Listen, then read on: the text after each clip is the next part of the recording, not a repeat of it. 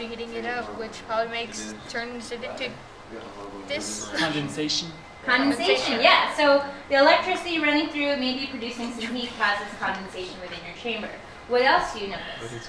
The gel is traveling. warm? What's happening to your gel? They move down there.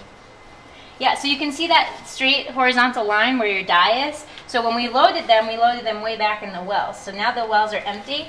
And if you look down on the side, you can actually see the wells where we saw those square boxes before have now traveled down through the gel. Is that where the DNA is? It's behind No, it's behind it. So what we need to do, so it's almost about 2/3 of the way there. So we're going to shut it off shortly. All right, so once it's 2/3 of the way there, we'll shut off the electricity.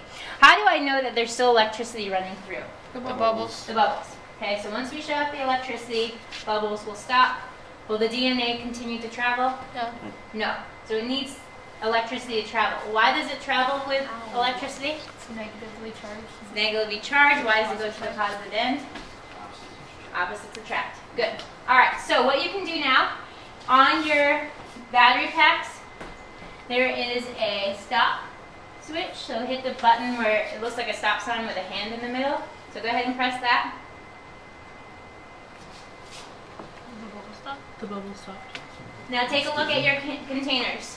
What do you notice? Bubble stopped. Bubbles stopped. All right, so making sure that your power supply is completely stopped. Shut off the power, which is the black switch on the green battery pack. And then that humming noise should stop.